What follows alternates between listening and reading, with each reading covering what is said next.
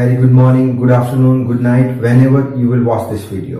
So today our topic is static balancing and dynamic balancing. So I hope you are ready with your pen and paper so that you can note down the important points. Now without wasting much time, we will start this video. So over here, in both of the terms, that balancing is common. So we will understand the meaning of balancing first. So to understand the meaning of balancing, I will draw one axis of the shaft, or you can say rotation of shaft. That shaft will rotate about this axis. On this shaft, we will consider one disturbing mass MD. D means disturbing, M means mass. So when that system will rotate at that time, on this system, due to this disturbing mass, some disturbing forces, or you can say unbalanced force, is created. Now which unbalanced force is present? So on this mass, in this direction, one centrifugal force is there. So that centrifugal force is known as unbalanced force. So due to this unbalanced force, what's happened? Your shaft will start to vibrate. Also wear and tear is there. Also due to that vibration, what's happened? Misalignment of the shaft is there, and due to that misalignment on the bearings of the shaft, extra load or extra pressure is created so that your system may fail. So to avoid the failure of your rotating system, balancing is necessary. Now this type of balancing is done in the rotating as well as in reciprocating systems. As for example, in the IC engine, balancing is necessary. As for example, in centrifugal pump, also in the turbines, etc., balancings are required. Now balancing has total two types. First one is static balancing and second one is dynamic balancing. So first we'll start with the static balancing. So over here I will write that static balancing. Now for static balancing, two conditions must be fulfilled. First condition is which one? That the axis of rotation and axis of center of gravity must lie on a same line. So we'll understand the first condition, that axis of rotation. So that is your axis of rotation. So I will write like this, that is your axis of rotation, as the shaft is rotating with some angular velocity omega. Now next is what? That axis of center of gravity. Now axis of center of gravity, if I want to draw, so first of all I will find the center of mass of this disturbing mass. So center of mass must lie on the center of this mass, and if I will draw one line or one axis which is passing through the center of mass of this disturbing mass, then that axis is known as which axis? That axis is known as axis of center of gravity. So from the figure you can see that both of the axes are parallel with each other. That means this condition is not satisfied. That means the system is not statically balanced. So if you want to make that system statically balanced, so what you have to do, that you have to transfer this axis of center of gravity on this axis of rotation. Now how you will transfer? So for that purpose, over here I will consider, or I will add one balancing mass, which is your MB. B means balancing, M means mass. So if you will do so what's happened? Now center of axis of this balancing mass will be this. So that is your axis of center of gravity.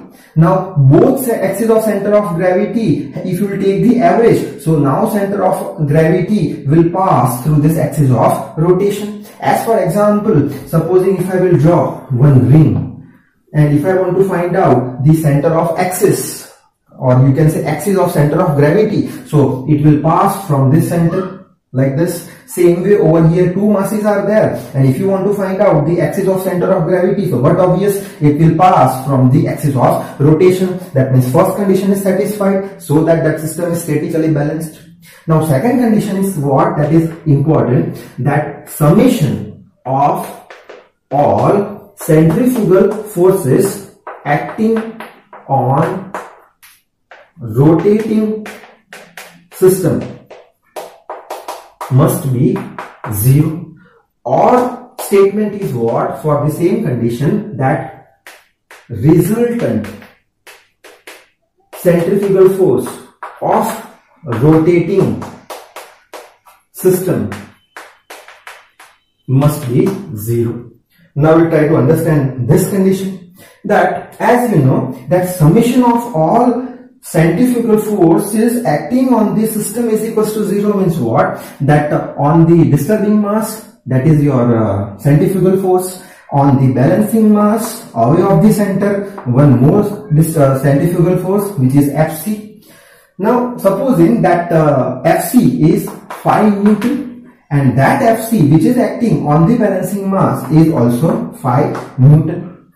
So if you will take the summation of the centrifugal forces, summation of all centrifugal forces acting on the system, so it will be your 5 plus, that will be your 5, but that 5 I will denote by negative sign. Why negative sign? Because that is your 5 Newton in positive direction and that is your 5 Newton in negative direction. So 5 plus minus 5 is equals to 0. That means that condition is satisfied, that summation of all centrifugal forces acting on a rotating system is 0. Also another statement is what? That resultant centrifugal force acting on the rotating system is 0. Now if you want to find out the resulting centrifugal force, so what obvious? That is your 5 plus minus 5, then also it will be 0. That means second condition is also satisfied. Now you can say that the system is statically balanced. So you have to remember the two conditions to balance the system statically.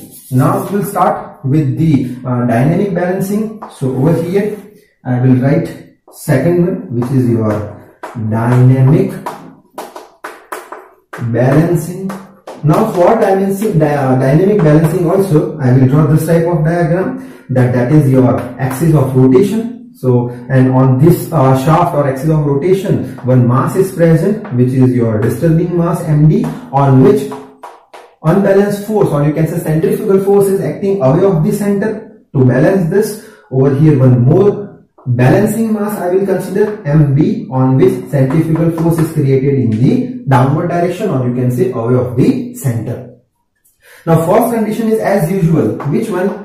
That summation of all centrifugal forces acting on rotating system must be 0. Or statement is which one? Or statement that resulting centrifugal force acting on the rotating system is equals to 0. So first condition is satisfied. Why it is satisfied? Because over here once again, suppose 5 Newton in the upward direction, so that is your 5 Newton in the downward direction. So if you will take the summation, so how will take 5 plus negative direction means minus 5. So summation of all centrifugal forces is 0. Also resultant centrifugal force is also 0. Why? Because if you want to find out the resultant centrifugal force, RFC means resultant centrifugal force, then also it will be your 5 minus 5, which is equals to 0. Now next condition is important, that also you have to satisfy. Next condition is what? That summation of all couples due to the dynamic forces acting on rotating system must be 0. Or statement is what for that second condition? Similar to that, which one? That resultant couple due to the dynamic forces must be 0. Now we will try to understand the second condition. In second condition, when new bodies are coupled. Now couple means what? That equal and opposite direction forces will create a couple. As for example, supposing if you want to take a turn on your bike, so what you will do? You will apply a couple. How? That on the handle you will apply the equal and opposite direction forces, like over here 5 Newton in forward and 5 Newton in backward. So that is your equal and opposite forces which will create the couple. So that is the meaning of couple. Now summation of all couples means what? That over here which couple is there? 5 Newton in positive direction, 5 Newton in negative direction. So that is one couple. So you have to create one more couple so that summation of all couples due to this dynamic force means what? Centrifugal force. Due to this force, couple is created, and right now we have only one couple. So to balance this couple, equal and opposite forces, one more couple you have to create. So how you can create one more couple? So over here I will keep one more balancing mass, so that on that balancing mass, centrifugal force will create in the upward direction.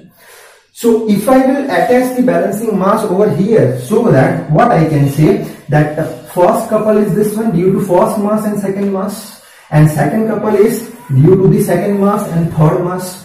So summation of both of the couples must be 0, then only system is dynamically balanced. Now over here, supposing with the help of first mass and second mass, couple is say suppose 10 Newton in positive direction, and couple value for second mass and third mass is again 10 Newton but opposite in direction, then only your answer will be 0, then only summation of couple will be 0. Now over here, if you will take the moment, supposing that is your point O, over here point O, if I will consider, if you will take the moment that about O, that means that point O is fixed. So due to this mass, moment or couple will create in the downward direction, that is your dynamic force or centrifugal force. The couple will create in the downward direction, say minus 10 Newton, and due to this balancing mass, couple is created in the, or moment is created in the upward direction. That means first moment is in downward direction, second moment is in upward direction. So to equal and opposite forces having the 0 resultant, that means summation of this first couple is 10 minus 10 and second couple is plus 10. So 10 plus minus 10 is equals to 0. That means second condition is also satisfied. Supposing if this mass, if I will locate over here, so what's happened? So summation of all couples may never be 0. Why? Because again I will take the moment about O. So what's happened? First couple is created in the downward direction as centrifugal force is created in the downward direction, and second couple is also created in downward direction. That means negative 10, negative 10. So negative 20. That means summation is not 0 of the couples. That is why whenever you locate one mass, so condition is what? That another mass is always located at an angle of 180 degree, or another mass is located in the opposite direction. To satisfy this condition, that summation of all couples must be 0. So this is all about the dynamic balancing. Now in the next video I will explain about the different methods of balancing, like balancing of a single mass with the help of a single mass rotating in a single plane. Then next method is balancing of a single mass with the help of a single mass but rotating in a different plane. Then next third method is which one? That balancing of several masses rotating in a same plane. And last one is very much important regarding to the numericals, that the balancing of several masses which are rotating in the different planes. So now I would like to end this video. So till then, read hard, work hard. Thank you very much.